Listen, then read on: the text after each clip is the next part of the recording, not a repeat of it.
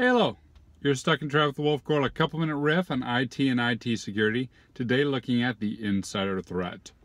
Last week, did some training. One of the things we were looking at was threat modeling and security exercises. And one of the big questions that was brought up was, how do you deal with the insider threat? And how do you communicate in a way that doesn't turn off the executive team, right? Doesn't create too much fear, too much pushback, but delivers a message that's really solid. So tip to you, deliver the message in a good way, which I'm going to cover. Consider insider threat, which I'm going to cover.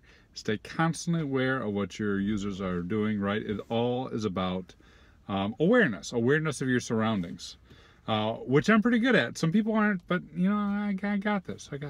So the thing about the insider is you're going to get pushback because your management may say, well, wait a minute, we only hire good people. We trust our folks.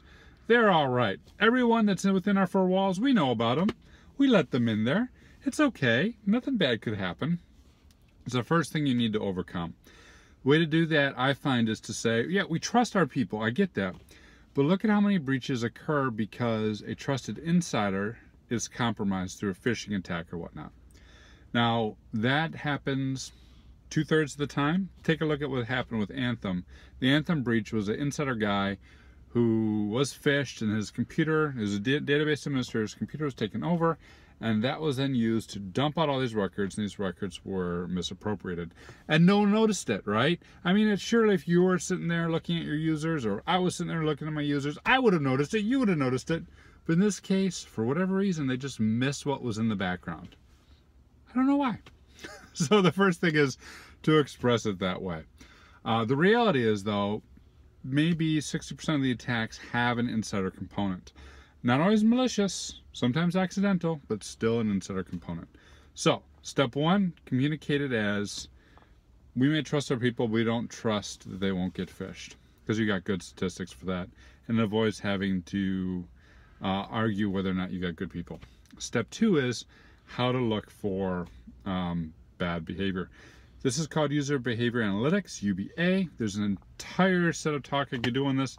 The basic thing is, if you have a good UBA tool, you will look for what your users do, compare them against other people in their team, and try and find the anomaly, right?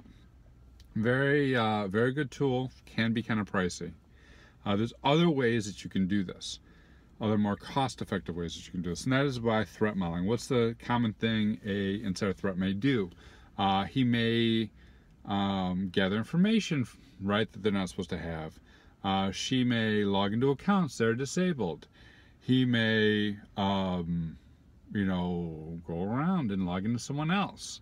She may get data that she's not supposed to and collect it in the big file and trying to export it.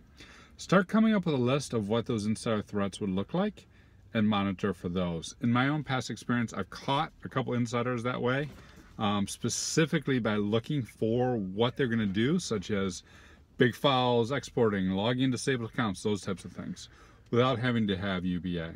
I'm a firm believer in starting out in the small, right? Something small and cheap and effective, like threat modeling with your current tools, and then once you can justify it and you have the evidence to do so, elevating that up to putting in place a full UBA suite. So that's it for me. A couple things to consider about insider threat. You know, at the end of the day, it's all about being observant. At the end of the day, it's all about being aware of your surroundings. It's all about keeping the good guys good and make sure the bad guys get caught. Catch you in the next video.